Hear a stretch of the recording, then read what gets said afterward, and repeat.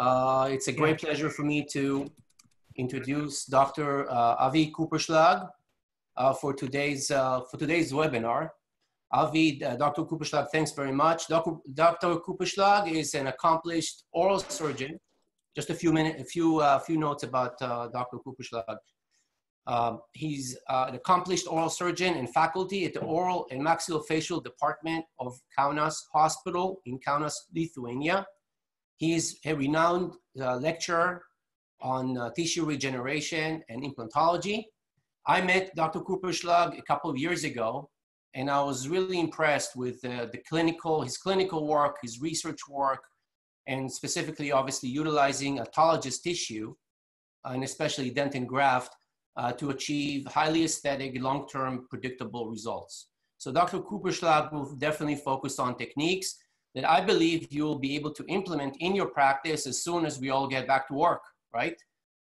With that, just before I transfer it over to Dr. Cooperschlag, my name is Amit Binderman. I'm with Cometa Bio. As far as Q&A, questions and answers, if you have questions at any time during the lecture, please feel free to use the chat box and type in your questions, and we will either respond to your questions right away or we'll keep them for the end of the lecture, and then I promise you we'll answer as many questions as we possibly can, okay? So with that, I'd like to transfer the lecture to Dr. Cooperschlag, and thanks again for joining. We have over 200 people on the call. It's great. Give me 1 second. I'll transfer it over. Let's see here, 1 second.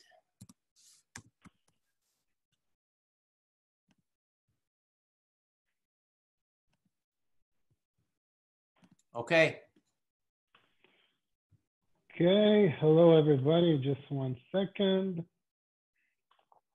Okay, can you guys hear me? Yes. Okay, perfect. Yes. Excellent, excellent. Okay, so first of all, just let me open this window. Perfect. Okay, so thank you for the very fine introduction, Amit. I'm very humble. It is my great pleasure to be here tonight. I want to welcome all of our participants. Say good evening to the guys from Europe and the Middle East. Good day, good afternoon to the guys from the other side, the US and Canada. My name is Dr. Avi Cooperschlag. I'm an oral surgeon. I focus my practice on implant dentistry, and the purpose of my presentation is basically to show you as much of clinical data that I can in order for you guys to be able to implement it the following day after all of this quarantine, corona stuff ends and passes it. So let's jump right in. What's on today's agenda? Well, we'll be discussing grafting materials, the pros and cons. Then, of course, we will be discussing the reason why should I choose dentin as a grafting material.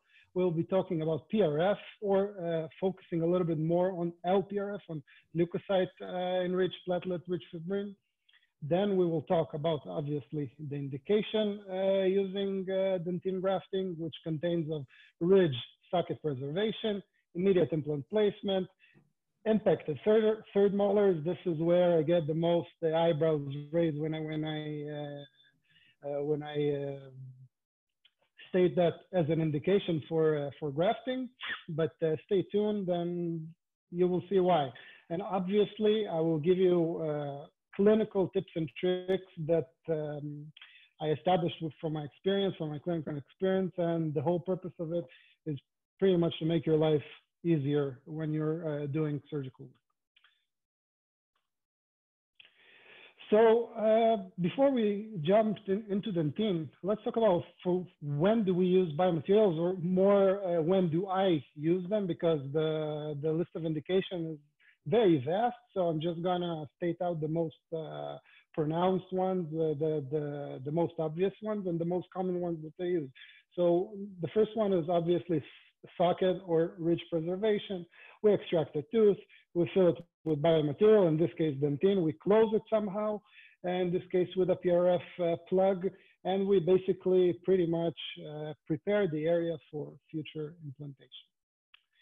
Then obviously we do GBR, both lateral or vertical augmentation. In this case, we're using collagen membrane fixed with tissue tags. We place, it's pretty much a sausage technique. Here we have a mix of 50-50 of autogenous and xenograft and xeno type material. We close it with the membrane.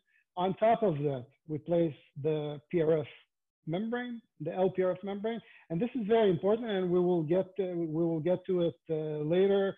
Why I like to place, and this is a question that I always get, why do I like to place the PRF over the membrane rather than over the graft, and on top of that, the collagen? So I have, I think, a very logical explanation for that. And we suture and we move on. Obviously, for immediate implant placement, filling in the jump gap.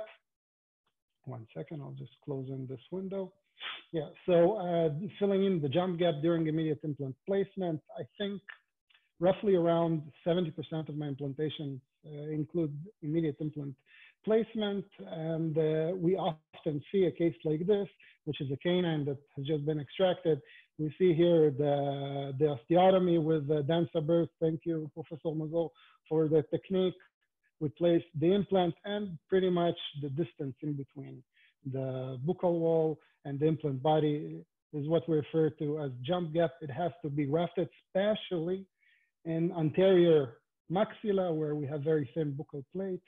About posterities we can discuss, but in my opinion, when doing immediate implant placement, we can't cross a jump gap. In a case like this, it must be issued. So in this case, I close it again with the LPRF, and the patient now is just ready to go home and wait for the future. We can also call this not exactly a jump gap, but more of, let's say, socket preservation, because here we have an upper first molar that was extracted, an implant was placed. I performed a closed crustal approach sinus lift using densa bird, and now basically we had a three rooted teeth that was extracted, and we are dealing with 3 different sockets. So the sockets are grafted.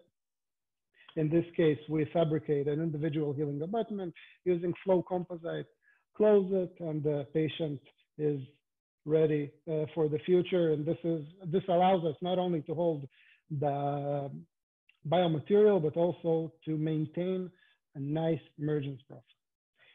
What about extractions of the impacted third molars, wisdom teeth extractions?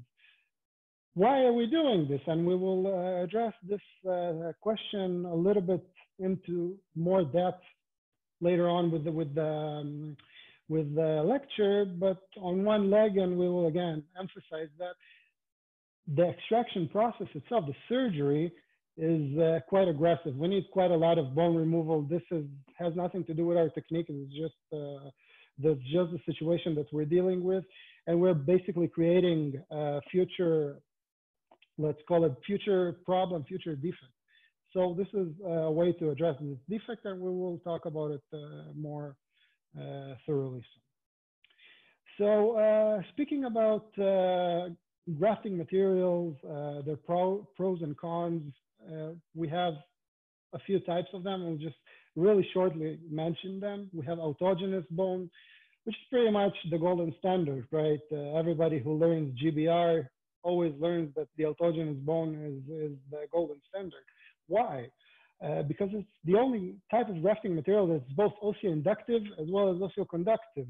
Okay, we have no immune suppression.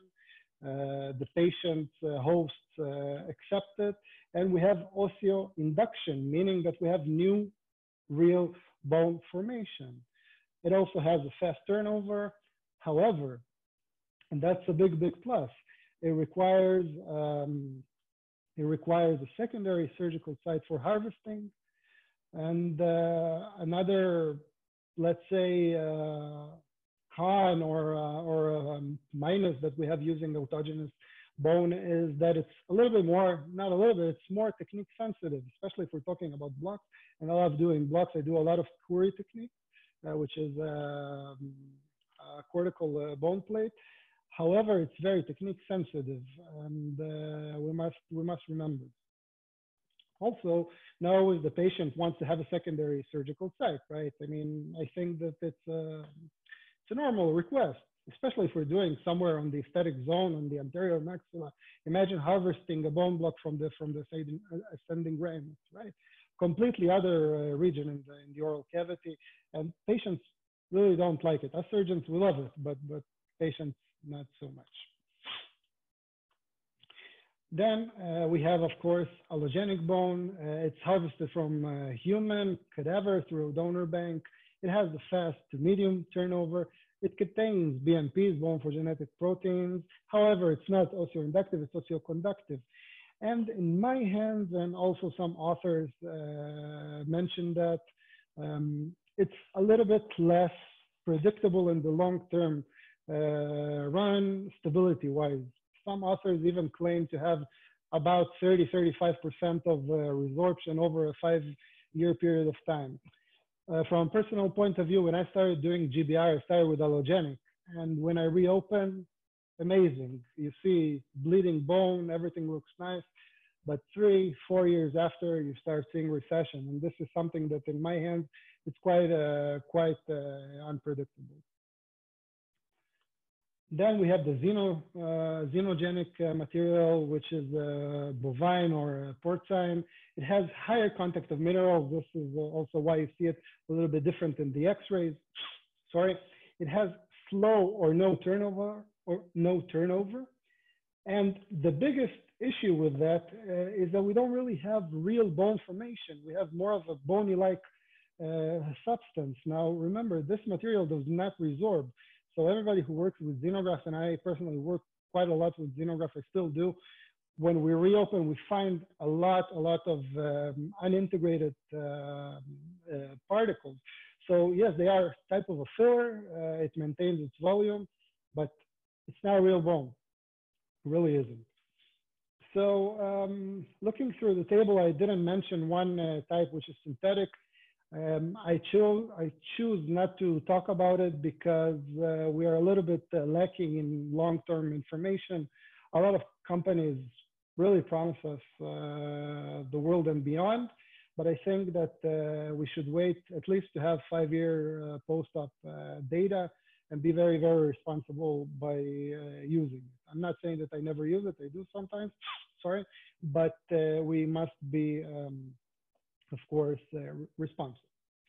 So obviously the golden standard is the autogenous. However, as I said, we have the problem of harvesting and having a secondary surgical site and also the technique sensitivity. So basically, it's a great material. I mean, we can not call it a material, right? It's our own. It's real bone and blood and cells and so on and so on. However, it requires much more aggressive surgery. So what if I can tell you that you can use autogenous graft or autogenous materials? It has slow resorption, which is quite similar to xenograft, right? The autogenous bone has a very fast resorption. It has a very fast turnover, and it does not require a surgical site. Well, if we would be having this conversation, let's say 10 years ago, then you'd say, ah, Avi, you're a charlatan. But I'm not. And this is where Cometa Bio and Cometa Bio's dentin grinder comes into use. So in 1967, it was first published that dentin is containing the bone morphogenetic proteins by Utrecht, this team in UCLA. And in 2003, it was first described as a grafting material for a sinus floor elevation by a team of South Korea. Now, dentin has inorganic and inorganic and organic components that are quite similar to those of human bone. Okay, in dentin, the inorganic content is about 70–75%. The organic is about 20%.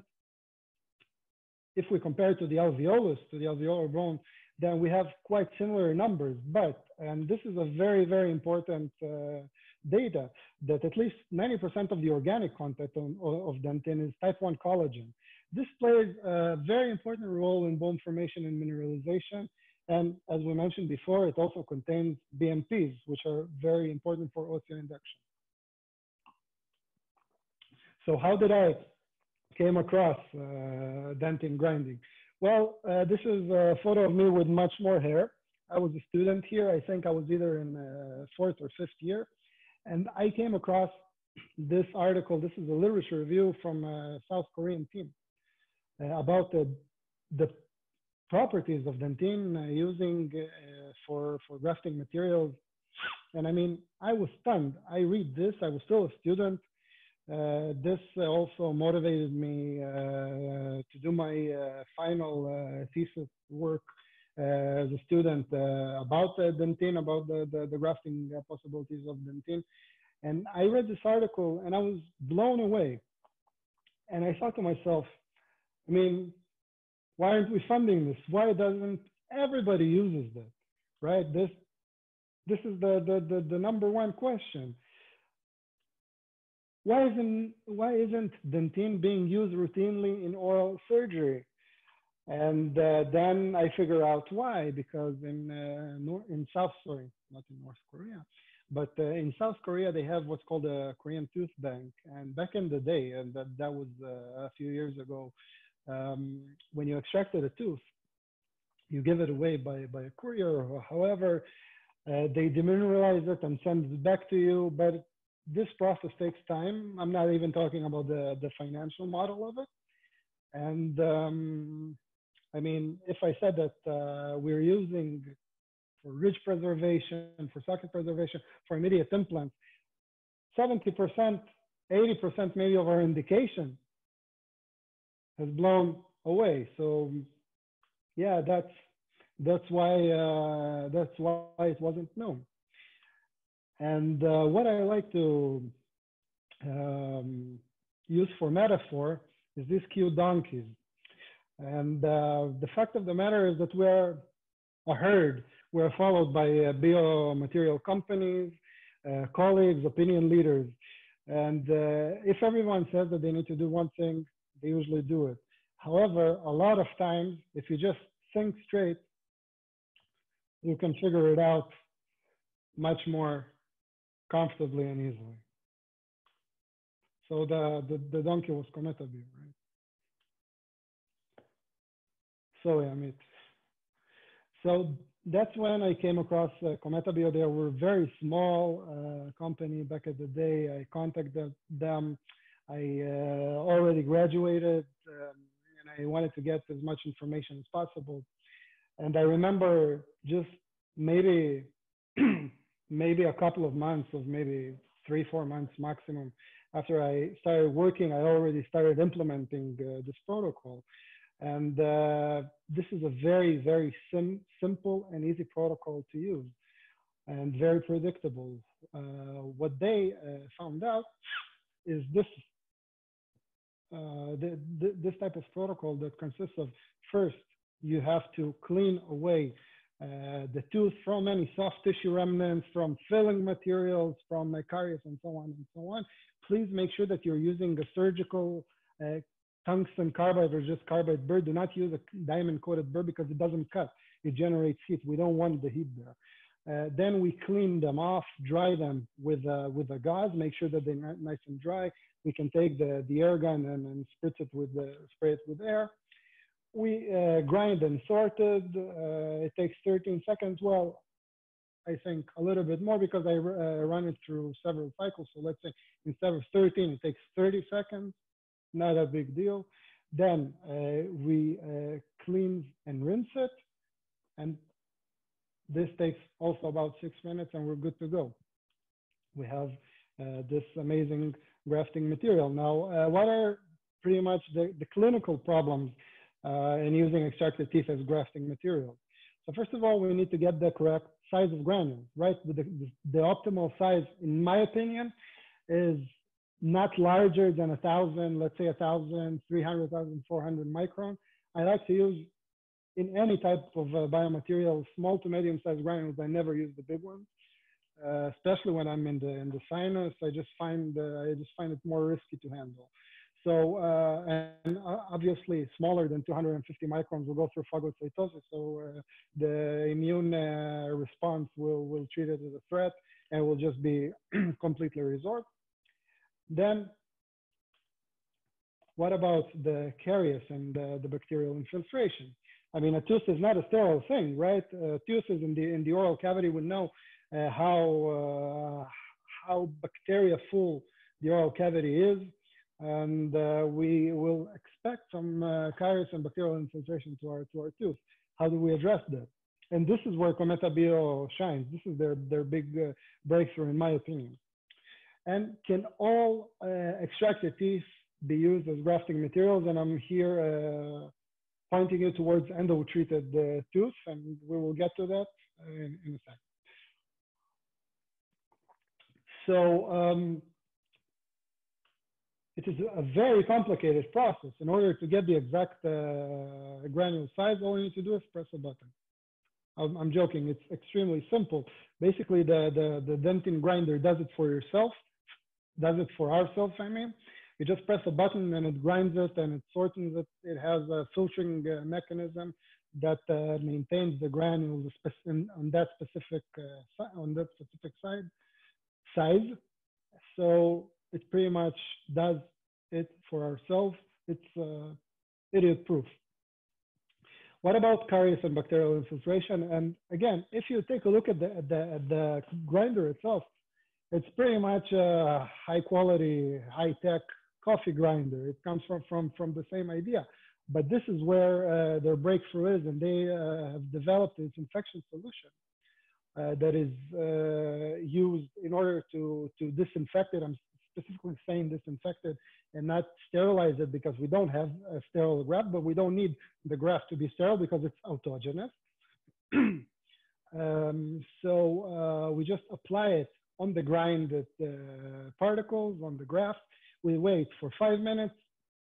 After 5 minutes, we take a gauze, a sterile gauze.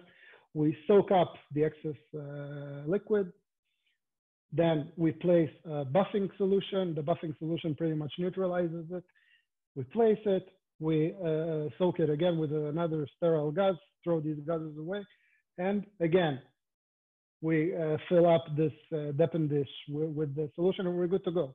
That's it. So it takes 5 minutes to disinfect and maybe 20 seconds to buff it and neutralize it. Very, very simple, very easy to use. And believe me, you can teach your assistant to use it, to do it for you. It's very, very simple.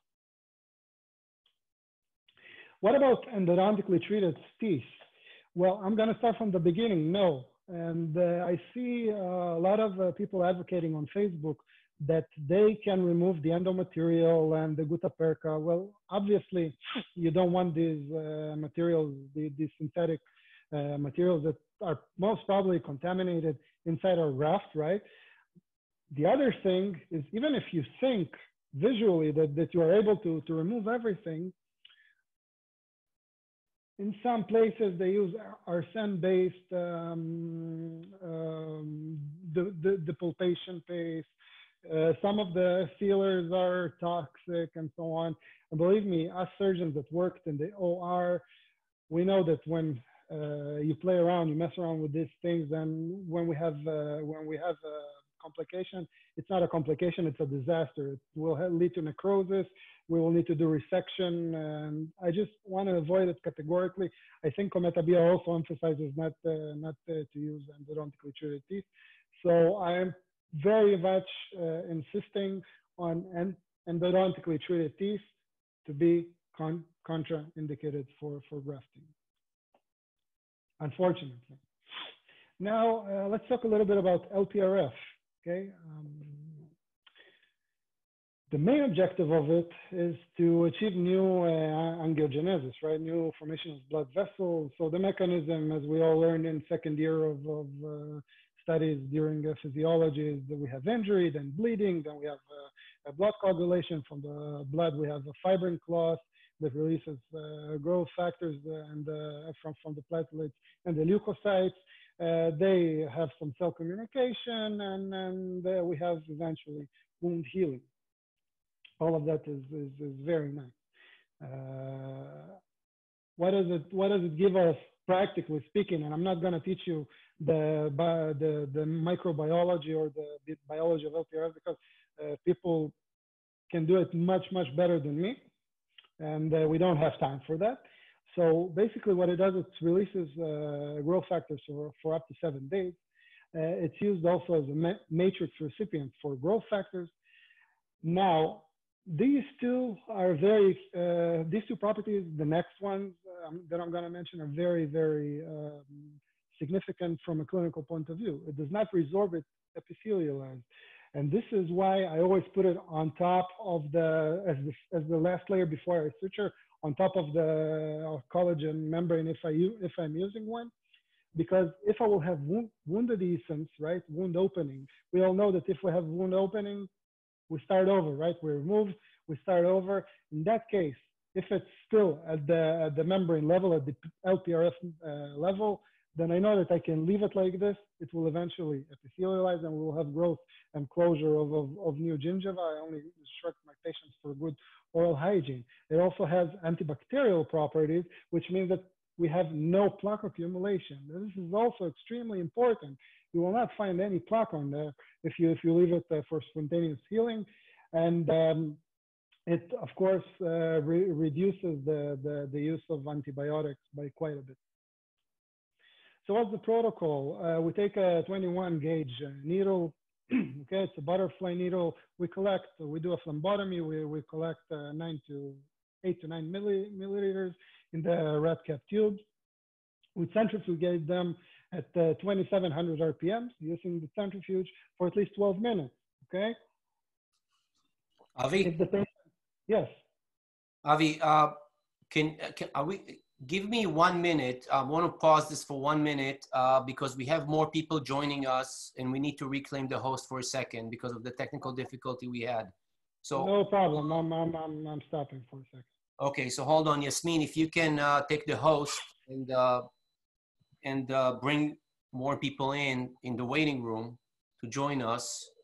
And also, if I may ask everyone, if you can mute your video. Okay, you know, so you can still hear and see, but just mute your video. It's okay.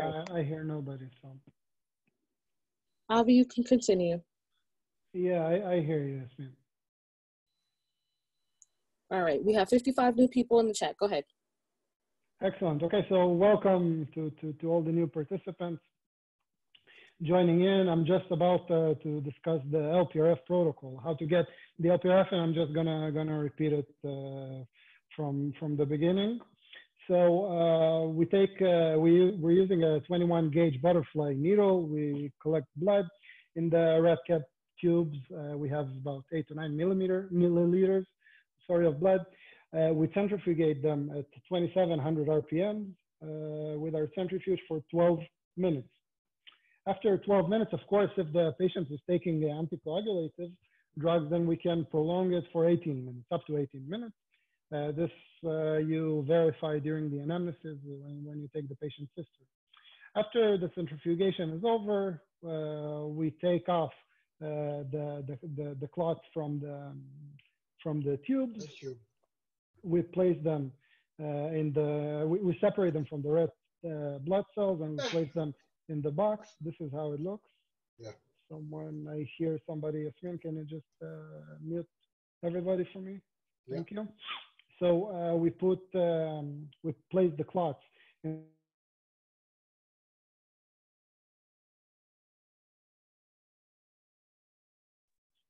Okay, now we're good? Okay. So we have the clots, we close the cover of it, press it down, and then we have the LPRF membrane. Now, from my personal subjective point of view, why did I start using them? First of all, it's evidence-based. If you go into PubMed, you type down LPRF, you get over 1,800 results. So it is evidence-based, but I mean, there are a lot of things that are evidence-based. Do they work in our hands? Are they predictable? And just a little bit of personal experience, when I just started practicing oral surgery, I was working in 2 different clinics. In one clinic, we had the centrifuge, and my assistant was a certified nurse. She used to draw blood for my patient, for every patient. Simple extraction, I take 2 tubes of blood, and we make membranes, and we fill up the socket. and all the way to the more serious or let's say complex surgeries. And in the other clinic, the same, only without. I didn't have any PRF, any nothing. And I saw with my eyes, and I heard the patient post-op complaints that are much less, the healing of soft tissue. And this is the main idea. And I will show you a couple of examples how soft tissue reacts to LPRF. It's amazing. It's simply astonishing. So I thought to myself, okay, I have to start using it on a regular basis. And I went down and I bought the centrifuge, and I'm using it for over 6 years now, I think, maybe 5. And I have great results, really amazing results. So when I'm preparing for a course, for a class, I always go through the literature. And here we have a very nice systemic review from 2017. Look at the names: Zucchelli, Pico, Salame, even Joseph Shukun, Ziv, you are missing there. How can it be? The conclusion is very simple, that we have a very strong evidential support for periodontal and soft tissue repair. And this is what I'm talking about. I mean, gingiva, soft tissue heals amazingly and it reacts amazingly with PRF. And also, we have little data. That was in 2017. Now we have a little bit more data. But still, regarding GBR, guided bone regeneration, we have a little bit of work to do. We still, in some cases, cannot rely strictly on LPRF for membrane. So how do I use it? Practically speaking, right? What have you been talking to us about? Everybody, every agent that sells the tubes and the centrifuge is saying the same thing. Practically speaking, how do I use them? And it's very simple. I use it as a poncho, meaning that I take a membrane, I puncture a hole in it, I place my healing abutment through it. When doing immediate implant placement, this is a lower first molar. We placed an implant, we grafted the area, we sutured it, I cleaned off some of the particles there after I sutured it. And look what happens 5 days after, when the patient comes for suture removal. Look at these defects in soft tissue. Only 5 days. These are my pictures. I can show it to whoever wants it. Amazing. And this is something predictable, and predictability is the key for success in any field of medicine, not only dentistry. Everybody can reproduce it. It doesn't only work in my hands, and that's what makes it so nice. And I mean, it's easy to use. There's no fancy surgical techniques about it. You puncture a hole with a scalpel, and you just place 2 sutures, 1 suture, single interrupted suture, nothing fancy. Now, LPRF and autogenous dentine, in my opinion, can you just please mute everybody for me? So in my opinion, they are best friends, best buddies, let's call them like this. Combining these two, we can make what's called an LPRF dentine block. Some people refer to it as sticky bone or sticky dentine. We call it a dentine block. And how do we do it? 1 second. Okay. Hang on.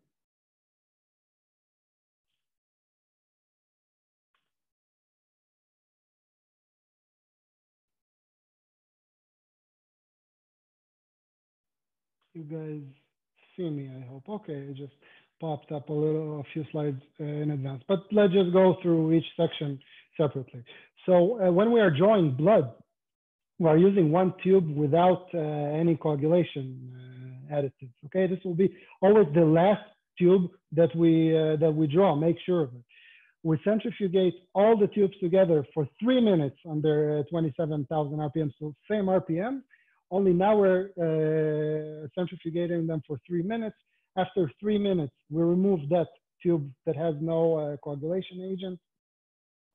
And we continue on with the centrifugation for the rest of the tubes for 9 more minutes. So in total, we said for membranes, 12 minutes and 2700 RPM. Okay. We draw the fibrinogen serum from that tube to a sterile syringe. We put it on the side. We can use it up to around 25, 30 minutes. But once it's made, you can leave it for hours. After the centrifugation, we make the membranes the same way, the same fashion that I just showed you. Then we take 2 membranes, chop them finely with scissors, mix them with the dentine, and make sure that the dentine is as dry as possible. Just use a gauze, dry it up, mix it nice and thoroughly, and then we spray it with the syringe. We mix it slowly. Don't overmix it. Don't be very hectic about it. Just take your time and believe in it. And it should happen within 10, 20, 30 minutes, seconds. I'm sorry, seconds. What a big difference. 20 seconds, and you will get a dentine, wonderful dentine block that looks like this.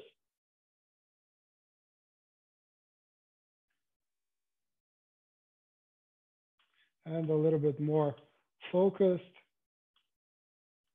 like this. This is very, very malleable, very easy to use. You can press it down, you can manipulate it, you can force it into 4 or 3 wall bony defects. Very, very simple to use. Now, Ziv Mazor, Professor Ziv Mazor, who's a great mentor of mine, teaches a lot of things. And during one of his courses, I came across with the term green dentistry. And out of all of the things that he emphasizes, I don't think that green dentistry gets the respect that it deserves. So Ziv, green dentistry, a little bit, push it more. And I just love it. I find this term to be fantastic to explain what I'm doing, because green dentistry, I'm taking medical waste, right, an extracted tooth, okay, that was supposed to end up in the trash can. I take blood from the patient, I mix it up, and we have this amazing biomaterial, and we are green here. That's just amazing. I'll just show you a quick example. I'll show you the full case at the end. But here we extracted an impacted wisdom tooth of a lady. I will explain that case a little bit more thoroughly, and went on with placing an immediate implant here. We grafted it with a dentine. Here we have some PRF in the socket, and cover all up with PRF ponchos and membrane. And that's how I sutured it. And that's how I sent the patient home. And you might sit at home, obviously everyone is home now, and think, why are you showing this to us? This is nonsense. Look at this terrible surgery. Believe in green dentistry. Look at the results 5 days after. Not a week, not a month, not 10 days, 5 days after a suture removal. Look how beautiful the tissue is.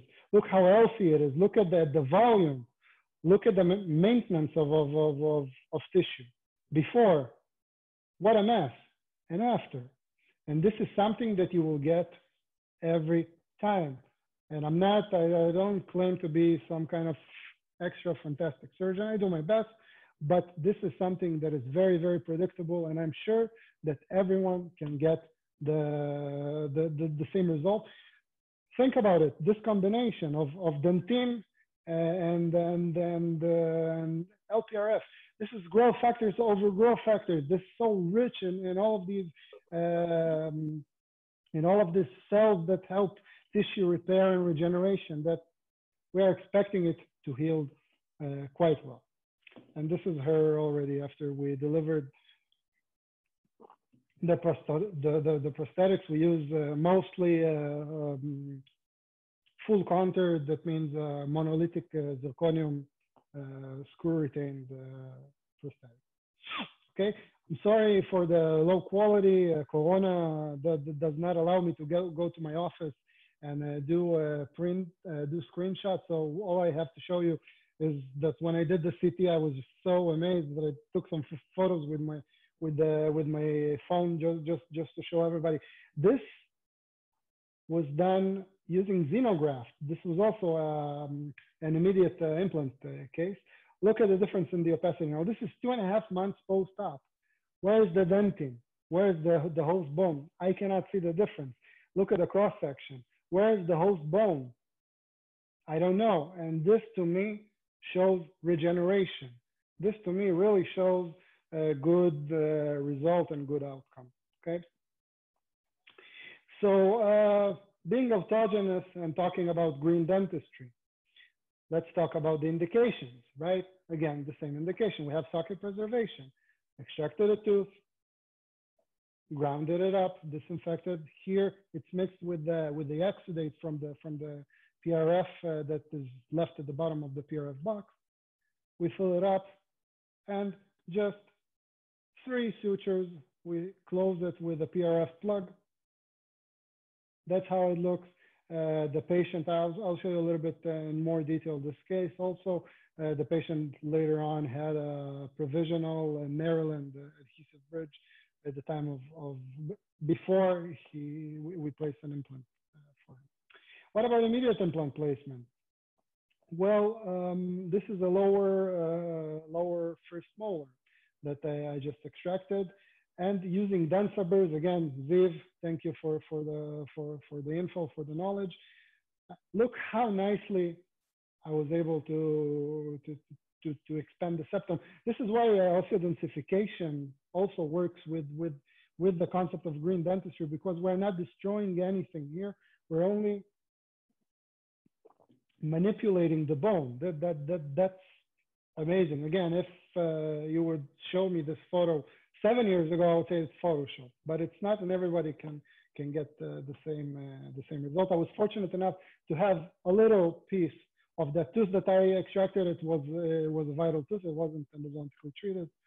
We placed the implant, grafted the site, and again, poncho, and happy patient, happy doctor.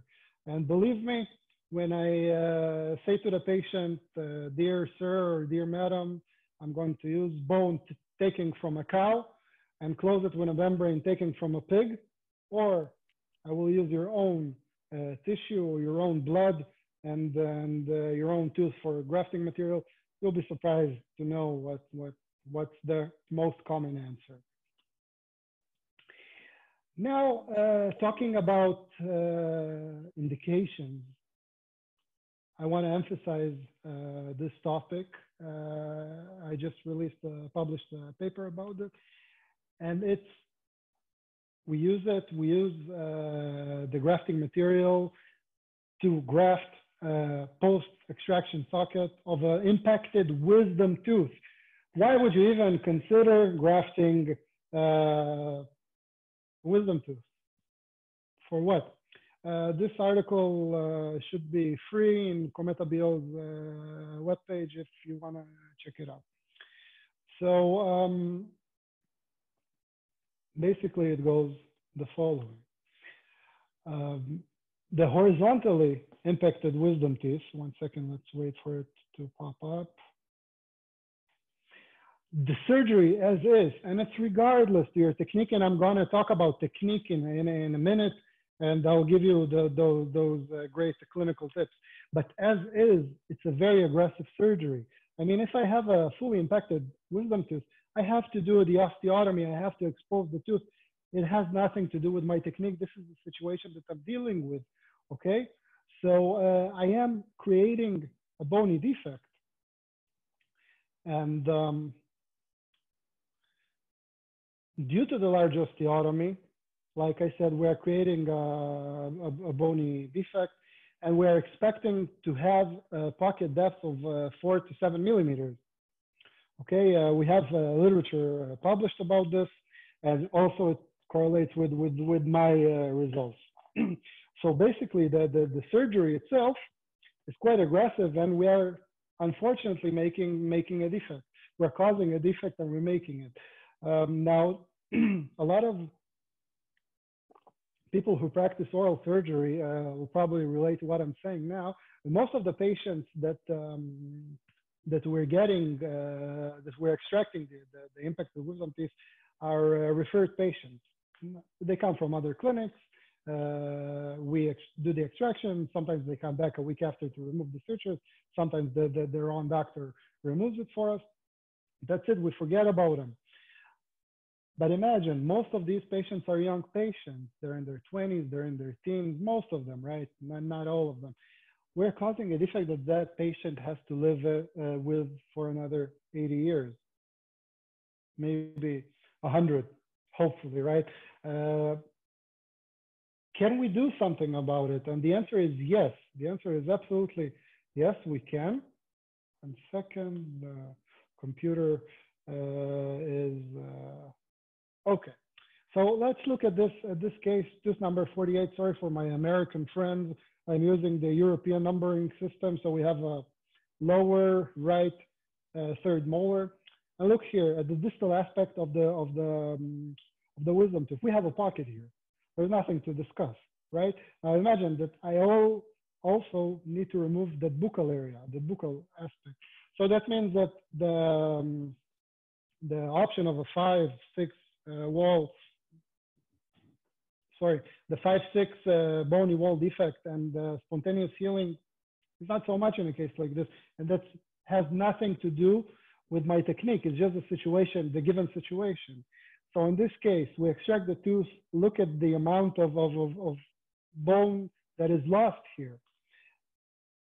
And again, instead of throwing it out, instead of having medical waste, we have this amazing grafting material. We grind it up, disinfect it, we place it in the socket, suture it up, and the patient will go happy and live their life. So in our study, the mean pocket depth assessment was done 3 and 12 months post-operative after surgery. We had in total 24 cases. And look at the numbers. At 12 months, the study group, the group that was grafted, the control group was not grafted, had a pocket depth of 1.15 millimeters. That's an amazing number because the physiological depth is up to 2 millimeters. I think in some cases we can also accept 3, but here it's 1.15. And look at the probing depth of the control group, 4.45. This correlates and coexists with the data that is already in the literature. And pocket depth means periodontal defect, periodontal pocket. And again, imagine these patients are young. They have to live with that for many, many years. So basically we have a new paradigm here. And again, I'm emphasizing is that we're taking medical waste and turning it into a great grafting material, and it improves our patients' long-term health and reduces the risk for future complications. So very nice. Now, being autogenous, right? And this is where the practical part of the lecture begins. So thinking of all these indications, right? We talked about socket preservation, immediate implants, wisdom teeth extraction, but the key for success is performing atraumatic surgery. And I'm specifically saying atraumatic, not minimal invasive. We are invasive. We're raising a flap, we're invasive. Sometimes the invasiveness can sometimes be dictated by the existing factors. We don't have control over it. So it all begins with a true atraumatic extraction. And I'm going to explain to you and share with you my protocol of achieving that, and hopefully you guys can implement it in your daily practice. So the aim of the atraumatic tooth extraction is to preserve as much hard and soft tissue as clinically possible, and using the right instruments together with the correct technique. You can't have one without the other. So you can have awesome technique, but you don't have the instruments, you will have to be more aggressive or more traumatic. You have all the most fanciest and most expensive instruments. You don't have the right technique, you will be more aggressive. So speaking about the instruments, sorry, we have three major instruments: the periotome, luxator, and high-speed carbide or tungsten carbide surgical burrs. What's missing? I'm not, I cannot hear you, so don't scream forceps in your living room, but I didn't mention forceps. Forceps is not a part of our instrument case. Forceps are only used at the last, and I cannot emphasize it enough, at the last step when the tooth is completely loose. We do not use forceps for atraumatic protocol. So what's a periotome? A periotome is an instrument with a long, sharp shank. It is used to cut away the PDL, the periodontal fiber. Basically, if you remove the periodontal fiber, you eliminate the holding mechanism of the tooth. This will allow the tooth to be extracted along its long axis, and it prevents me from all of this buccolingual, buccopalatal yanking that needs to be done. How do we use it? Very simple. Parallel to the long axis of the tooth, from the buccal, from the mesial, from the proximal. You can go even from the palatal, never go from the buccal. Start off slowly and apply apical pressure. Don't apply too much pressure at the beginning. You know, sharp instruments and pressure and a lot of force, they don't coincide. Okay, and just, you will feel the instrument going deeper and deeper in the sulcus. That means that you're cutting away the PDL fibers. Then, of course, we have the luxator, which is very similar to the elevator, only it has a much thinner shank. Now, in my practice, I don't use elevators at all. I don't want them. I don't need them. Not for me. Everything, every indication, every extraction is done with the luxator. If my personal favorites, I always use three major types. It's 3 millimeter thickness, 3.5, and 4.5. The one that I use the most is the middle one, the 3.5 millimeter shank thickness. It just works for most indications in my hand. And as I said, it has a thin shank, and this allows me to have a fulcrum point in between the root and the alveolus. Okay, not necessarily, I don't have to have a fulcrum on the adjacent teeth, and it's of course used to fully luxate the tooth being extracted. And we use it either along the long axis of the tooth, or more of a traditional matter. Now look at this case. This is lower second molar. The adjacent first molar is missing. Here I already dissected separated the roots. And I know that due to the existence of the wisdom tooth of the third molar, I have a fulcrum point, right? I can just use it in a very straightforward fashion, 90 degrees, rotate it, and it will, sorry, can you just mute everybody, Yasmin and Amit? So you can just rotate it and it will pop most likely from the medial part. What about this area? I don't have any fulcrum. Now imagine engaging it with an elevator. It will be a nightmare. You'll have to remove some bone. But here, all I have to do is just jiggle it in. I will find the spot, and you will find the spot, and it goes out without a problem. The third major instrument is the surgical burr.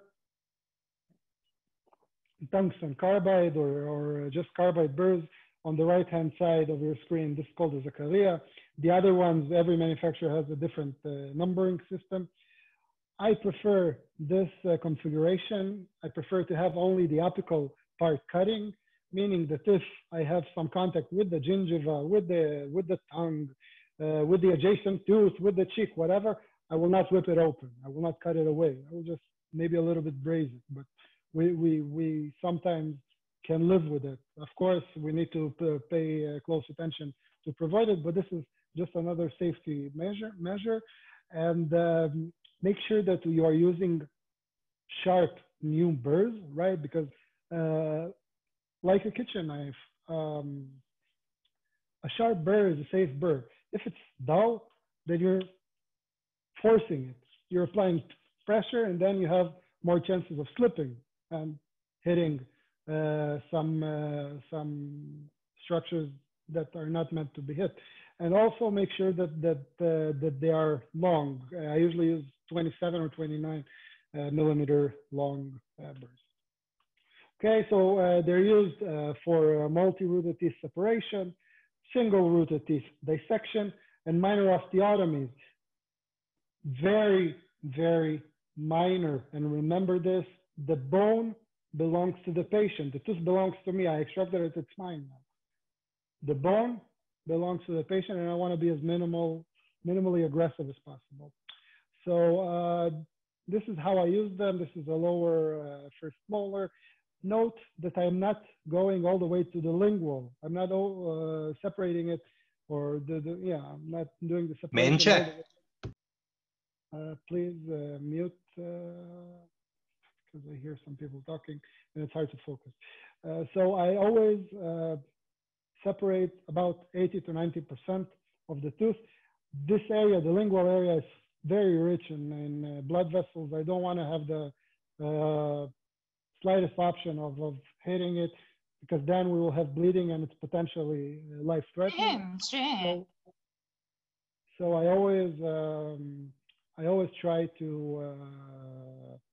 go about 90%, and then I finish the separation. You know where this came from.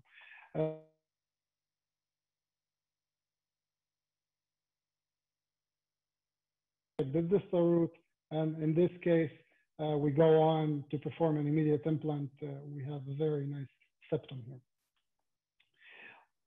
In other cases, we use them for dissection of single-rooted teeth, okay? And I will give you the protocol exactly and show you how we use them. Now, this is the time. This is the final part of the lecture. This is the time where you do the print screens, where you screenshot, where you photograph it. I'm going to show you the atraumatic protocol. And I made three parts of it according to the tooth segment. So the anterior teeth, and it's regardless whether it's maxillary or mandibular anterior teeth. First, I use the periotome to cut away the PDL, just like I showed you before. Then I use the luxator along the long axis of the tooth to luxate it. Now, if the tooth is ankylosed, or still, I don't know, there's some anatomical distractions in the root or whatever, and it's not moving, we decoronate it and use a burr. We decoronate, meaning we remove the crown. We use a burr to dissect it in a mesio. Always I do a mesiodistal dissection, not a buccolingual, buccopalatal dissection. And when the root is completely mobile, or when the tooth is completely mobile, only then I can remove it with forces, but I never apply this palatal or buccopalatal, buccolingual rotation, okay? And again, remember, the tooth belongs to the surgeon. The bone belongs to the patient. Make sure that you follow this guideline. So here's an example. This is a lateral incisor. And in this case, the patient, as you can see, if we go back, is not taking good care of his teeth. And all I had to do is place deep my periotome, and just popped out. That's it. And easy extraction. Now, this patient was referred to me from periodontist. He has a vertical root fracture. We have a purulent exudate, and they decided that this tooth is hopeless. Though this tooth is not endodontically treated, it's not necessarily vital, but it's not endo treated. So we have also lovely grafting material. Now, I tried to place the periotome somewhere here, nothing. I tried to place the luxator on the proximal contact. All I got is slight movements of the adjacent teeth. So what do you do now? Nothing is moving. You take forceps and you go to town, right? Wrong. Remember, if it's not moving, decoronate it and dissect it. And now I'm treating this tooth as a multi-rooted tooth. I first extract the palatal side, then the buccal side. Sometimes, if let's say the buccal or the palatal or whatever part is not mobile, we can furthermore dissect it. Okay, so this is, imagine this is the palatal area, and I furthermore dissect it, and I remove the tooth in three parts, 1, 2, and the palatal. Now, believe me, I'm an oral surgeon and I don't use a turbine that often. If I can do it, everyone can. Make sure that you're going all the way to the apex. If you're not sure, then do an x-ray like endo, leave the instrument inside and do an x-ray. This will tell you if you reach the apex or no. Anyway, you should feel it because the consistency, the hardness of the tooth is much harder than bone. Bone is much softer. So just make sure that you go all the way. This is very, very important. Now look at this patient, okay? And I'm talking about this tooth. So the plan here is to extract, this is a canine, very long root. Of course, canines have long roots, especially in the upper jaw. And the plan is to extract and place an implant and place an implant, an immediate implant here. Well, this is a very difficult case because this is my mother-in-law and she lives abroad and we have to stick to the plan. And even worse, her prosthetic doctor was assisting me, and her prosthetic doctor, her prosthodontist is my wife. So you can imagine that I have my wife assisting me, my mother-in-law in the chair. Everything has to be right. Look at the situation. I don't think that anyone can say that this is an easy extraction. It's not an easy extraction. We don't have any adjacent teeth. Here what it is, it's temporary filling.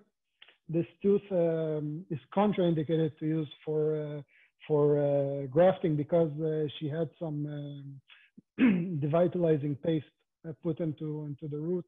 So it's a big no-no. And difficult situation to begin with. But we placed the periotome. We can, I was able to force it in a little bit on the distal. On the mesial, nothing, no way to breach the sulcus. Now we're dealing with a crownless, ankylosed, long-rooted canine, hard case. But look how easy we can solve it with the right technique. We do a dissection. This is where the long burrs come in handy. Very easily, I remove the palatal segment. And then with a luxator, I remove from the same area where I reached in with my periotome. I remove the buccal part, and we go on placing the implant. This is the buccal, obviously, this is the palatal, on the singular area. So a difficult case, a challenging case that took me 3 or 4 minutes to extract, not because I'm amazing. I'm a very average, I think, surgeon, but because I'm using the right technique. And believe me, you guys can do it as well. Just have the right instruments for that. What about premolars? So pay attention to the first upper premolar. Usually has 2 separate roots. We all know this shape. Sometimes, a lot of times actually, you find the septa after you remove them. So of course, after analyzing the X-ray, we can determine it, and we just use the same surgical burr and separate them, and just extract it from the point of view that it's a single-rooted tooth. Of course, before you start dissecting the root, use the periotome to cut away the PDL fibers. Okay, and be wary of the lower premolars, especially the second lower premolars. They're quite often very close to the mental foramen, mental loop, mental nerve. So pay close attention not to go through the apex and not to go through the buccal area. And another thing that I want to emphasize, an extraction has to be, we have to be able to manage an extraction flapless. Do not raise a flap. When we are raising a flap, we are cutting away the periosteum from the buccal from the buccal plate. We'll have bone loss. We will lose keratinized tissue. We will lose the emergence profile. We anyway will lose some of it, but without it, if we raise the flap, then we just increase the risk of bone resorption and so on and so on. So make sure that you keep your extractions flapless. So how do we approach them? Again, we have a theoretically difficult case, right? Look at this decay. It's a very badly decayed first molar. Like I said, two separate roots. We have fulcrum here. However, you can imagine just placing an instrument, you will just remove small bits. We all know this feeling where you start luxating and you just remove these decayed particles. And I cannot use the distal area for fulcrum because look at this. We have some old filling. I will apply a little bit of pressure and everything cracks. So this is a hard extraction. And look how easy we can solve it. Just dissect it, remove the mesial root, remove the buccal root, then remove the palatal root, and go on with our lives. What about molars? So I am doing this protocol to each molar, unless it's third degree or second degree mobility, as I can just pluck it out with my fingers. Every molar, regardless of whether I'm placing an implant, the patient is going back to his restorative dentist or whatever, if I won't even see the patient, every molar, upper or lower, I extract using this protocol. And the first stage is to decornate the root, the tooth. Then we separate the roots. We do a hemisection or a T-section, trisection in the upper jaw. We remove each root separately using a luxator. And we all know this feeling. Sometimes one of the roots or neither of them is moving. We just furthermore dissect the roots. And I will show you that in a second. Okay, so this case you already seen before, about 80%, 90% of the separation. I don't go all the way lingually. I don't want to risk it. I finish the fracture with the luxator. Always tell the patient, don't get frightened. You'll hear a crack. It should be. This sound is normal. We remove the mesial part. We remove the distal part. And in this case, like I said, we went on for immediate implant placement. Look at this patient. I really wanted to show you this. She came to me with a failed bridge. Okay, we obviously have nothing to do with these teeth. And analyzing the X-ray, we can see that this one, the wisdom tooth, has been tilted due to the 3-unit bridge that was previously on it. Look at the periodontal space, quite wide, so we know that we shouldn't have a problem.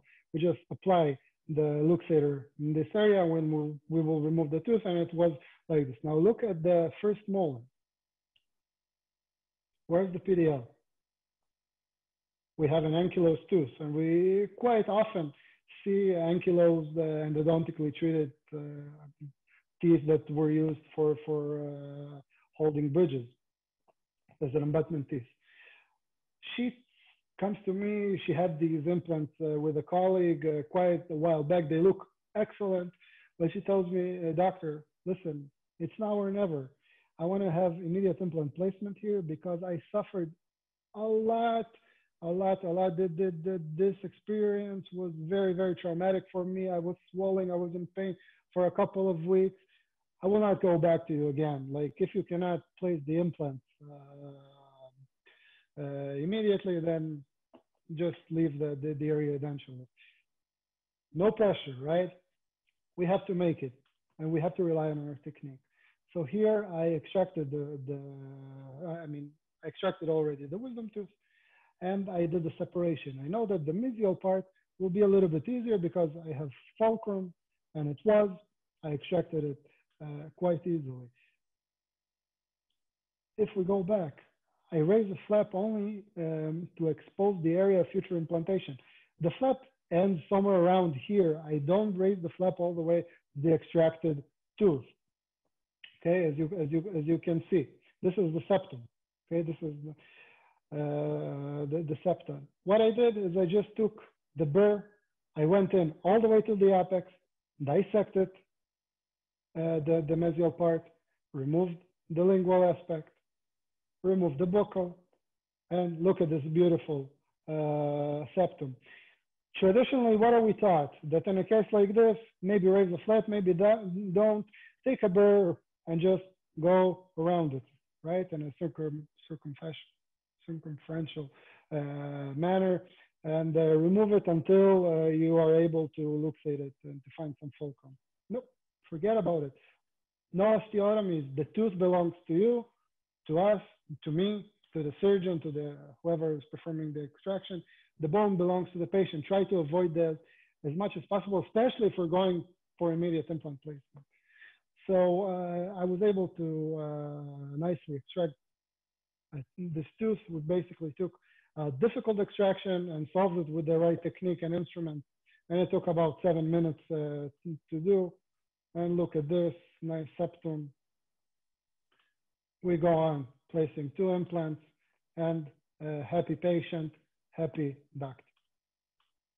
What about upper teeth? Again, every molar, I do the same. First, make sure that you decoronate it, especially if you have some ILM, some temporary filling material, remove it. Do a tree section, T-section, however you want to call it. Make sure that you don't go too deep. You want to preserve the septum. Again, if you're not sure, do an X-ray, although you feel it. I always start with the buccal roots. Always the palatal root will be the last one because it's the largest. Here I extracted the mesial, then I went on to the distal and the palatal. I end up with this, and using Densaber's osteodensification, I performed closed sinus lift, placed an implant, and we did preserve these sockets by grafting them and fabricating using flow composite and temporary peak abutment. In this case, it's a temporary healing abutment from peak. Make sure that this healing abutment, I call it individual healing abutment. Some authors call it SSA, socket seal abutment. Make sure, call it whatever you want, make sure that you highly, highly polish it to allow biology to work without a problem. This is what we give to the patient, and she comes back 4 months later. Look at this beauty, beautiful emergence profile. We were able to preserve all the tissue. We fabricated ceramic fused to zirconium UCLA type bridge with a very highly polished collar according to the zero bone loss concept. This is the emergence profile, beautiful. And this is the patient, happy doctor.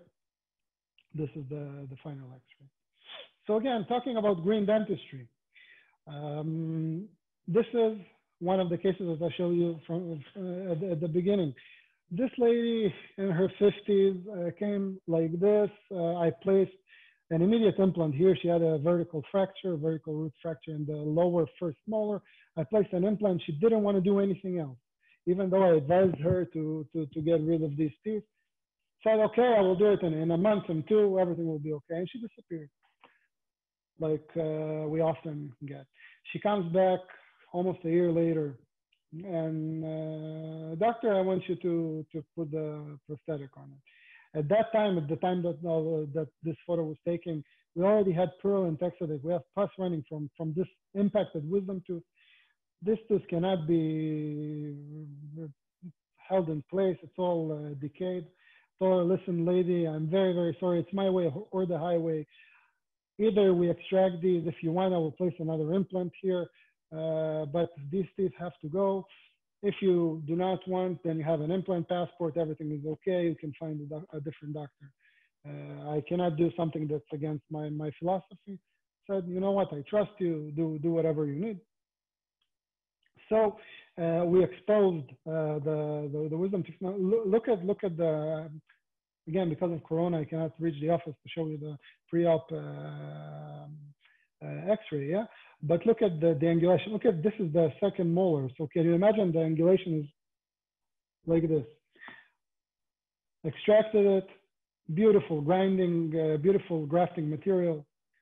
We mix it up with some LPRF exudate, graft it, one-stage surgery, always, let's say 95% of my immediate implant placement cases are one stage. Again, we cover it with the LPRF membrane, and voila. Amazing, amazing, amazing results. Okay, this is the emergence profile, and this is the final prosthetics. And again, look at the x-rays. You cannot differentiate the host from the graft. Amazing. Again, green dentistry, this lady, and we only have a few more cases, and we will be done for today. I'll just have a sip of water, if you don't mind. So this lady came to the office, also referred for extraction of wisdom teeth. She had some pericornitis. She's already in her late 40s. You don't want to keep these teeth in the mouth. You don't want to have the possibility of some kind of infection in this age next to the throat. Just take them out. And doctor, what do you think we should do with these teeth? I said, what do you mean? Extract them and place an implant. Here, if you look at the first molar, second premolar, it looks quite close to the mental foramen, but we had a CBCT, and we verified that we have a safe distance. So we decided to go for a stage approach, and I'll just show you one side. Stage approach meaning that we do one side, then a few weeks after, we do the other side just for the patient's comfort. So this is the way that she came in. Okay, you can see the wisdom teeth. You can see the teeth that has to be extracted. There is no discussion here. We extracted the wisdom. We extracted the teeth to be extracted. This little bit also was removed. Look at this wisdom tooth. Beautiful grafting material. It's not medical waste. It's green dentistry. So we placed 2 implants with PRF ponchos, closed it up, and again, green dentistry. No biomaterials, no expensive biomaterials, very comfortable, eventful healing for our patients. Happy patients, happy surgeon. Another case of green dentistry. So this patient came for extraction of, he's a male in his 50s, smoker, came for extraction of anterior lower 5 anterior teeth from this canine to the lateral incisor. Already we can see here a defect. And this is the clinical view. Obviously not the best oral hygiene. We extracted these teeth. Of course, oral hygiene education is essential. It's really essential to success, and we really post up our patients and make sure that they keep good oral hygiene, and they do. They usually do, because they're already motivated, and I'll show you why. So look at these beautiful teeth. Medical waste? Nope, it's green dentistry. We will grind them, disinfect them, and use them. Here, I said be flapless, but because we have a defect, and I also wanted to flatten out a little bit these bony interproximal peaks, so we raised a flap with one distal releasing incision. I very rarely do 2 releasing incisions. I do an envelope flap like you see. I think that the vascularization of a flap design like this is superior. We go on placing 3 implants. This defect was grafted with, of course, our autogenous dentine, covered with some PRF. We splinted the transfers, took open tray impression, and usually this is my protocol for immediate loading. the patient comes 5 days after we remove the sutures. I usually don't do it in the same day because, or the following day we have still swelling, edema. I prefer to wait 5 days, 5 to 7 days.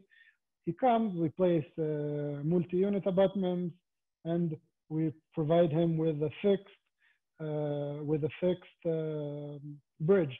Now, this is a much better situation than what he started. Usually when they see this, it motivates them. And this is the motivation for them to keep good oral hygiene along with our instruction. Another case of green dentistry, terminal dentition, nothing to do here. The patient cannot afford a fixed solution. So we decided to go for biomaxillary removable dentures over locators. So we have some stabilization agent from the implants. Now, one looks at this and says, okay, extract. I'm looking at this and saying, grafting material, perfect, green dentistry. So in this case, I wasn't able to draw blood from him. It was just impossible to find veins. Whatever I did, I tried from here, I tried, impossible. So I just aborted it, and I know the properties of dentin. Dentin, unlike other materials, does not encapsulate. So you don't have to use a membrane for barrier, okay, as a barrier from soft tissue infiltration, from fibroblast infiltration. You just can leave it without a membrane and it will heal without a problem. Knowing that, I approached the surgery. We extracted the teeth. Again, go flapless, but because we're going for a removable denture, we need to prepare the platform. So we raise the flap and flatten out the alveolus, did an alveolectomy. Even though it's for removable denture, we still place the implant in the correct prosthetic position in the palatal area. This is the second implant, this is the third implant. Beautiful grinding, beautiful green dentistry material, grind it up, disinfect it. Look at the amount. This is a huge amount, really. And we just fill up and close it. Now, the plan is that within about 3 weeks, 2 weeks after, the restorative doctor will start preparing the removable prosthetic. And within about two months after, he will already start wearing the prosthetics. And 4 months after surgery, we uncover it and directly connect it with the locator system. What are you doing, Avi? Is everything okay with you? You're going to place removable denture over a grafted area. What's wrong with you? Why are you doing this? Well, first of all, I know that it's not going to be immediately. It's going to be about 2 months after. And I know that dentin integrates very, very fast. So I was confident enough to do it and look at the time of exposure. Where are the implants? Where are they? Look at this. This is how a grafted area should look. Live, real, bleeding bone. Here I have to dig out this implant. I use the burr to remove it. And this is the case every time. And again, I'm not selling you some fancy membrane or some fancy bone material. Autogenous, green dentistry. And this is about 6 months or 7 months after he was already had the denture connected with the locators, and this x-ray is at the time of uncovery. Beautiful, beautiful, beautiful, beautiful. Now, the last case that I'm going to share with you is how I approach third molar extractions. I know that for some of you, it's interesting because I get a lot of questions about them. So first, what we need to do is analyze the x-ray. Okay, we have almost a completely vertically impacted molar tooth. It is seen inside the oral cavity. And the game plan is like this. First of all, we do a coronectomy. We remove the crown, analyzing the x-ray. Then we will find the fulcrum point somewhere here. And if we still have no movement, then we go on to hemisect the tooth and remove it, remove each root separately. So as long as we have a plan, we're good to go. So this is the situation. Okay, this is the flap design. Now, note please, I'm doing the flap from the buccal area. I never go mid-crestally, and lingually, there's not a discussion. You cannot do it because in some cases, some authors even state 18% prevalence. I think that this number, I don't know how they got it. It's much lower, but still, I don't want to risk the possibility of damaging the lingual nerve. Okay, leaving the patient paralyzed. I mean, not paralyzed, but leaving the tongue without sensation. It's terrible for the patient. So what I do, this is the flap outline. I try always to go without a releasing vertical incision, and I try not to go through the papilla, the mesial papilla of the second molar. So the flap is relatively small. However, I'm working with nice magnification. I can see everything, you will be able to see everything, and I don't see the need for it. So I try to preserve this papilla. So this is what we get, and this is the clinical situation. Now the next step to do is to perform a bone gutter. We're going from a little bit distally, from the buccal area with a burr, and we're just making a bony gutter. Another tip that I can share with you, dear colleagues, is that before I start guttering the bone, I place somewhere the luxator, and I just a little bit luxate the tooth, because I want, after I separate everything, after I finish all the separation, for the area already to be luxated and free. So I do the bone guttering, then like we established, I go for the coronectomy, and I place my luxator in this area, find the fulcrum, and I was lucky enough for it to pop out quite simply. Again, look at how much grafting material I have there. That's a lot. That's a lot of grafting material from one molar tooth. I graft the area, 3 sutures, 4 sutures. Again, no need for fancy membranes. No need for, you can do it with PRF. There's no problem with that. Only in our study, we didn't want to combine it with PRF. We wanted to show that you can strictly do it only with dentin. Now imagine, from a perspective point of view, this will work with whatever biomaterial that you are using. However, if you want to use allograft, and in this case, I wouldn't want to use xenograft. I want to use something that turns over completely. I will need to use at least 1 cc, right? And I will need to cover it with a collagen membrane. These things cost money, and I end up charging the patient at least twice for the same procedure, at least twice, if not 3 times more, because I cannot pay for it from my pocket. And the patient will look at me. We're usually dealing, as I said, with young patients, and say, "What are you talking about? Like my colleague, my classmate, my cousin got his wisdom tooth extractor with all of this mumbo jumbo. Now you want to charge me 3 times more? What the hell?"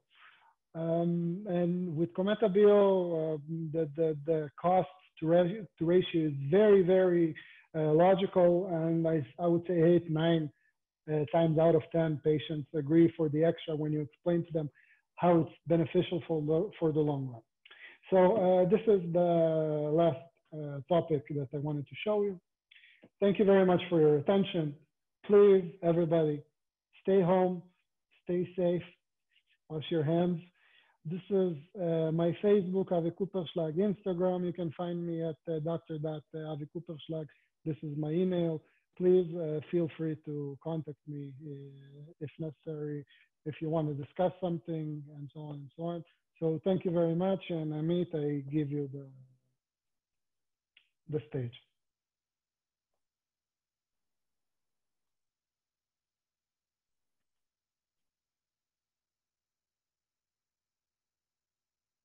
Okay.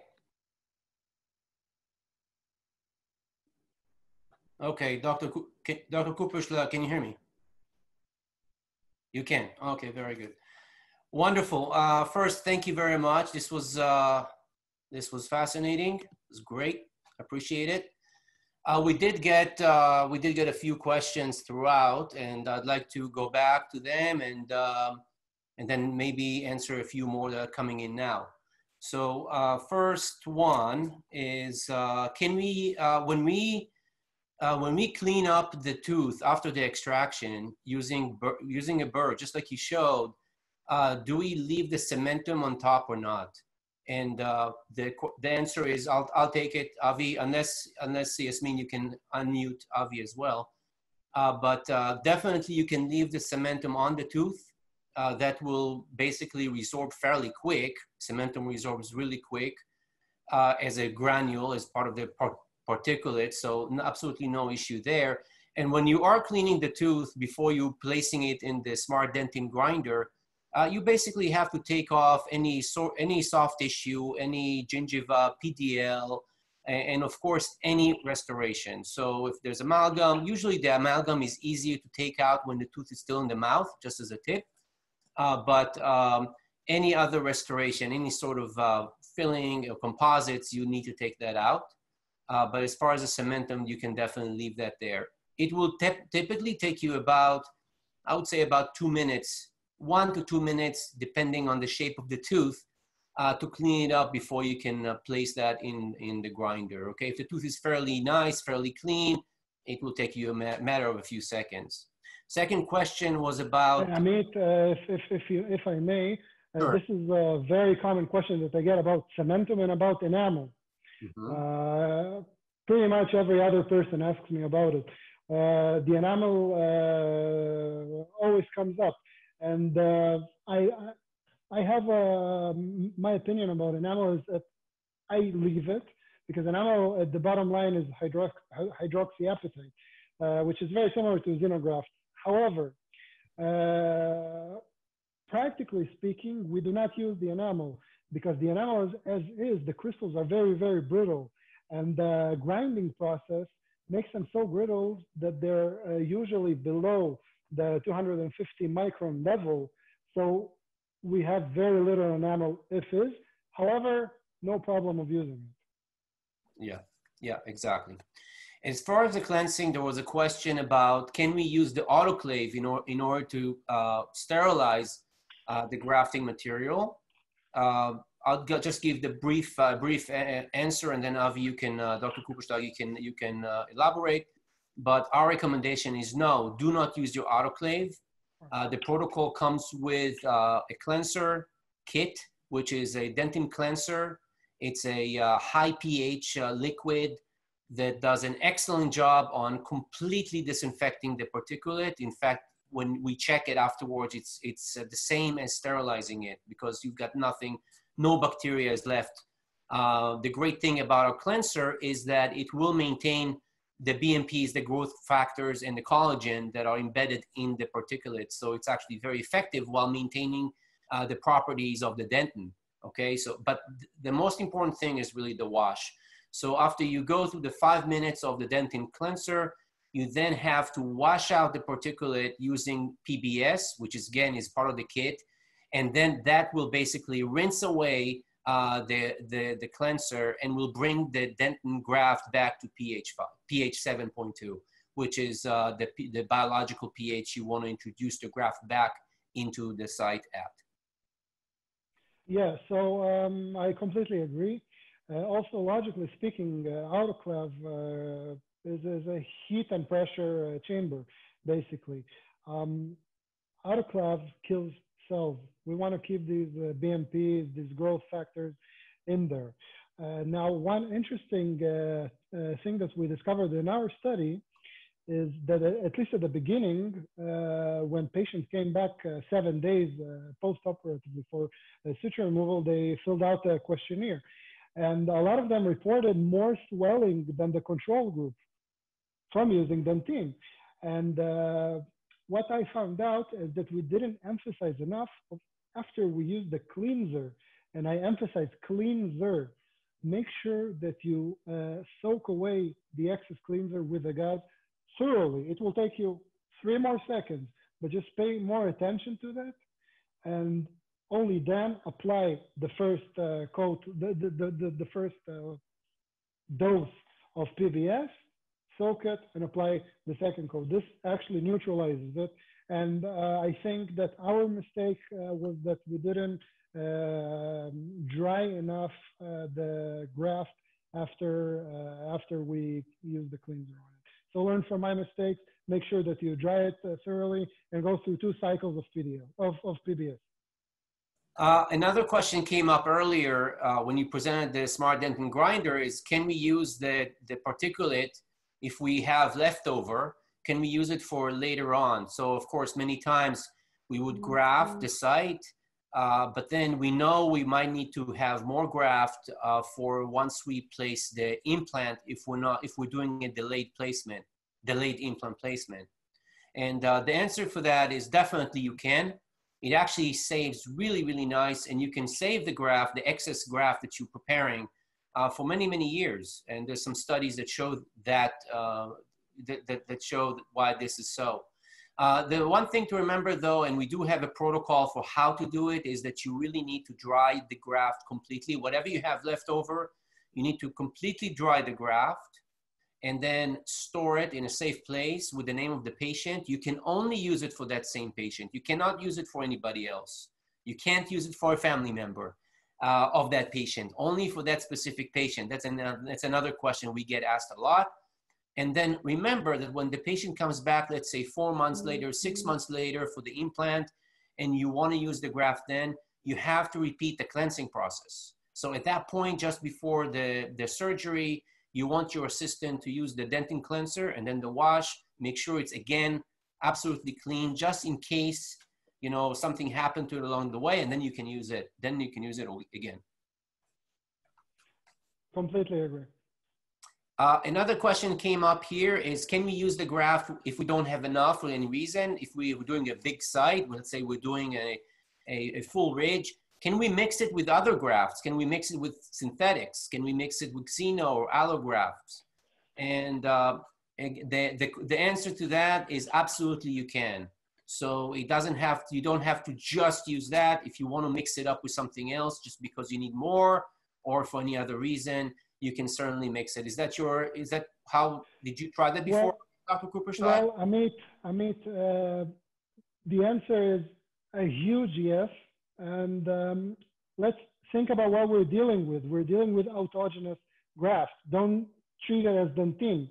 Treat it as autogenous graft. One of the most well-published follow-up types of GBR, especially lately, the team of Boozer from Switzerland has published the book of 30 years of GBR. They're calling it the composite graft, right? That with first layer use autogenous bone chips, and on top of the xenograft. Instead of scraping for autogenous bone chips, use the dentin on top, place a xenograft, collagen membrane, you're good to go. Okay, good. Another question came up is for large sites. So if we're not doing a socket, if we're doing a large defect, let's say a large perio defect that we're trying to, so you mentioned, Dr. Cooperschlag, that you're not using in quite a few indications, I see mostly sockets, you're not using a membrane, you don't find the need to use a membrane, but then in the large defects, you do. Can you talk more about that? Of course. So this is the question that also I get asked a lot. And in order to answer it properly, we need to think about what is the purpose of using a membrane, okay? So we have pretty much we have a little bit more than that, but 2 major indications. The first indication is graft stabilization, because we all know this is the first lesson that we learn when we're studying GBR, that the graft has to be stable. In that case, we are using a membrane. We are fixating the membrane, whether it's periosseal sutures, whether it's pin tags, membrane tags, stabilization tags, like I like to do. And in that case, it doesn't matter which material we're using, because we have a mechanical property of the membrane that holds all of this graft material in place. For example, if you look at the sausage technique by Istvan Urban. But the other indication is to have a barrier from, and I a little bit talked about it, from infiltration of soft tissue cells, mainly fibroblasts. Now, dentin, as is, do not get encapsulated.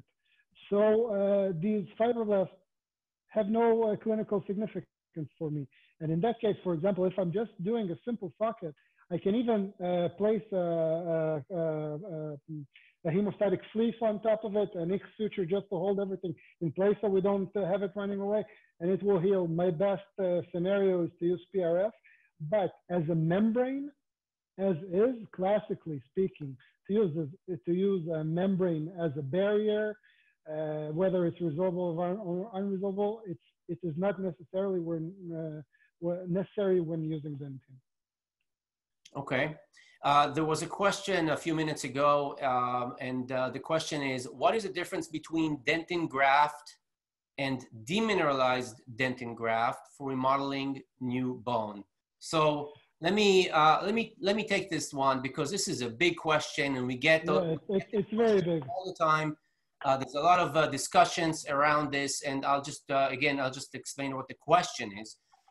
The question is basically about the difference between mineralized dentin graft and demineralized dentin graft.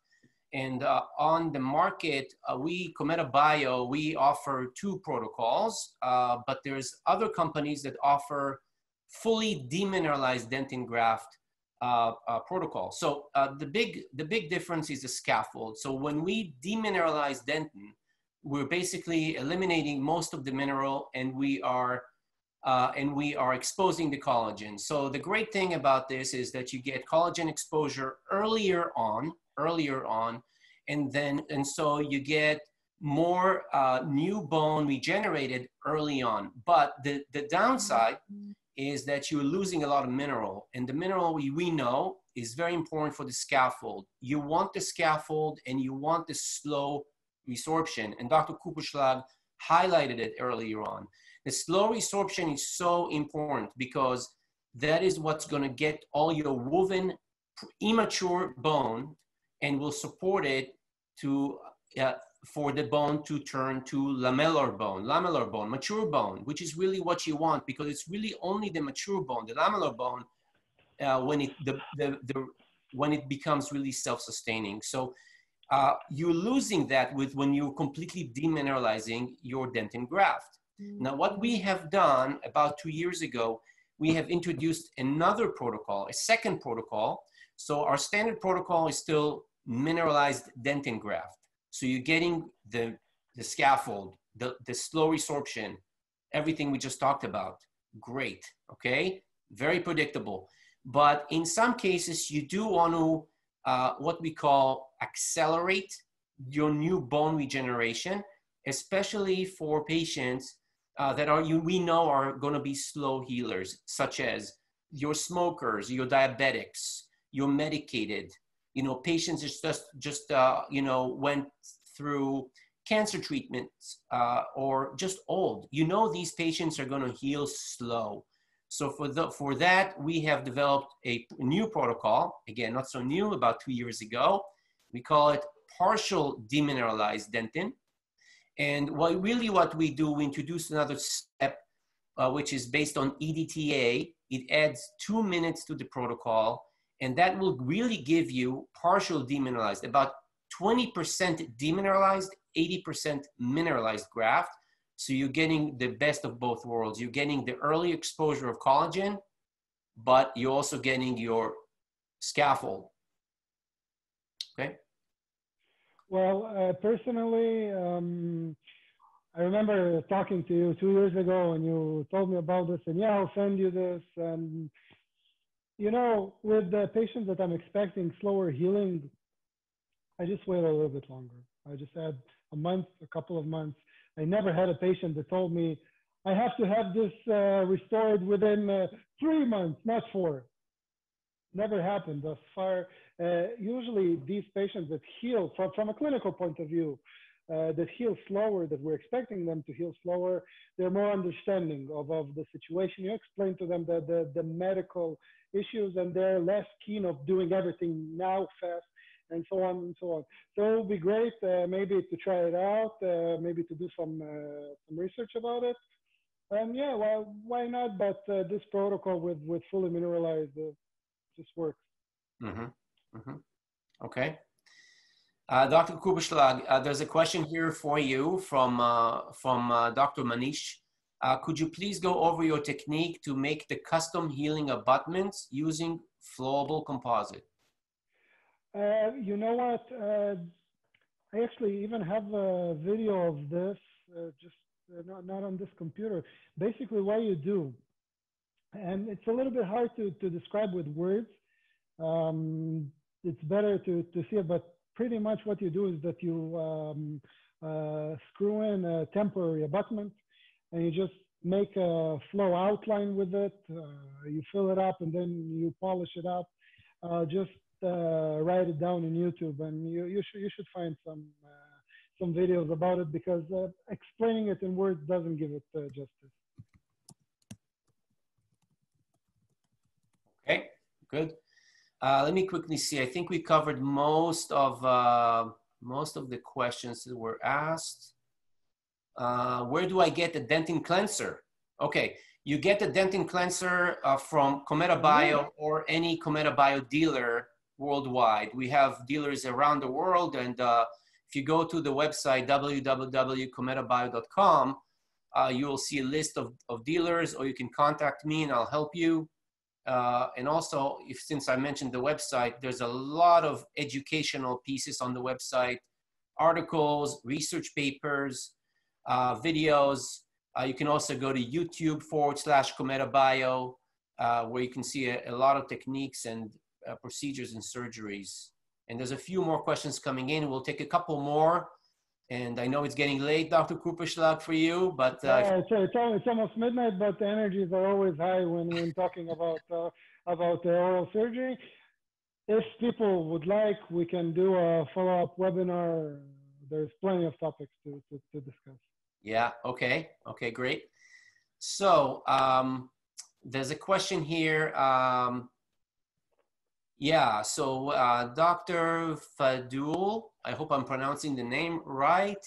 Are there any instances where we cannot use this technique, if there is any? So here is something I know that Dr. Kuperschlag and myself are a little bit different on.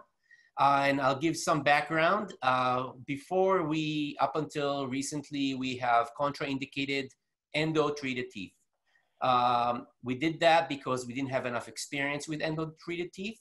Also, to clean up the gutta percha and the stealers is a little bit more difficult. And a lot of doctors just don't want to spend the time to do that. Recently, after, again, a lot of experience, we've been experimenting with this now for over 7 years. We have found that as long as you as a doctor, as long as you know the history of the tooth, you know the type of materials that were used for the endo treatment, and you're feeling comfortable with it, then you can vertically section the tooth, and you can use a drill to clean up all the gutta percha as much as the sealers, and then use it. We haven't had a single adverse reaction from all the cases we've seen with endo-treated. I wouldn't start with it.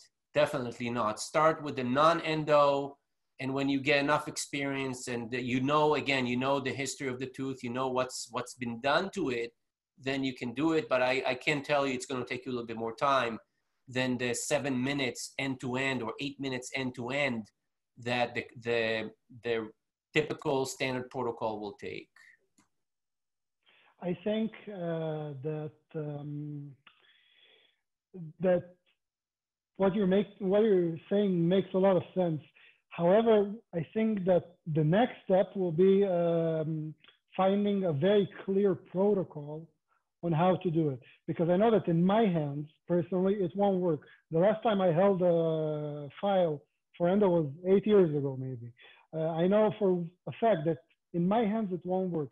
But, and it's actually interesting. We can maybe try to figure out, or you guys can try to figure out a very exact protocol And yeah, and if you're able to solve this problem, then you will make a dent in a lot of biomaterial companies' pockets because most of the teeth will be able to utilize.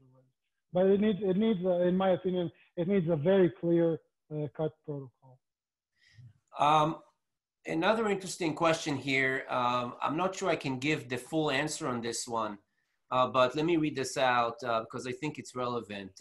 Any thoughts on patients taking biphosphonates, PPIs, SSRIs, any difference in autograft versus allograft? I get asked this question, and I don't have all the research here, but I'll let Dr. Kupperschlag maybe comment as well. But as a general comment, anything autologous, okay, anything autologous that was already in existence in the patient's body, and you use it back you bring it back in. Remember, we're not manipulating it. The only thing we do is we clean it up, we cleanse it, and we particulate it, but that's it. And that's why we're getting extremely low inflammatory reaction, if any. And typically we believe the inflammatory reaction you are getting, the little bit you're getting, is due to the surgery, is due to the surgical procedure, not the graft. So in my opinion, that should explain or should answer this question. But again, we need to look into this furthermore. What do you think? So first of all, I completely agree. Before addressing this question, we have to understand that patients with bisphosphonates are contraindicated for oral surgery, period. Unless they go through the cycle, the protocol, wait X time, and then you're clear to go. Now, having stated that, I completely agree that we would like to use autogenous. However, we have to make sure, let's say, put two emphases. Number one is that we don't have a secondary surgical site, meaning I will not extract a wisdom tooth to fill in a socket for a defect and so on and so on. I do not want to have a secondary surgical site. So I might use it in an immediate implant where I'm able to extract and reuse it.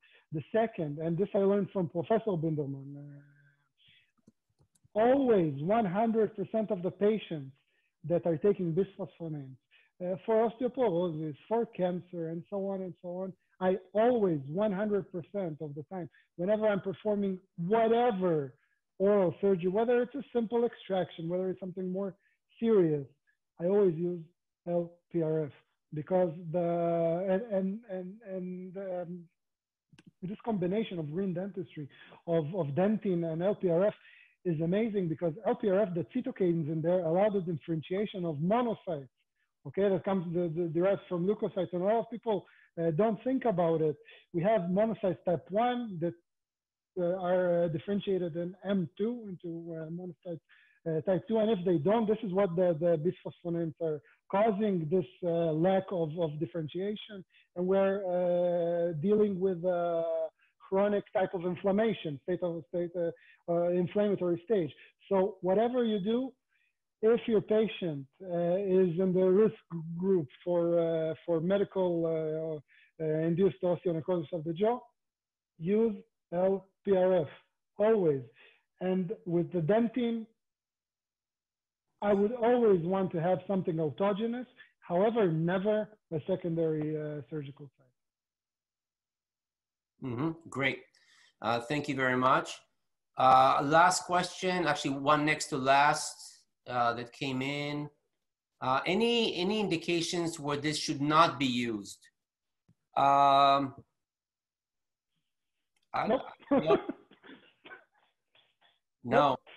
I'll be honest. I'll be honest with you. If I have a case that I know that I will need grafting, and I have the opportunity to choose, the situation allows me to choose whether to use dentin or a different grafting material, 100% of the time, I will choose dentin. It's very easy to answer.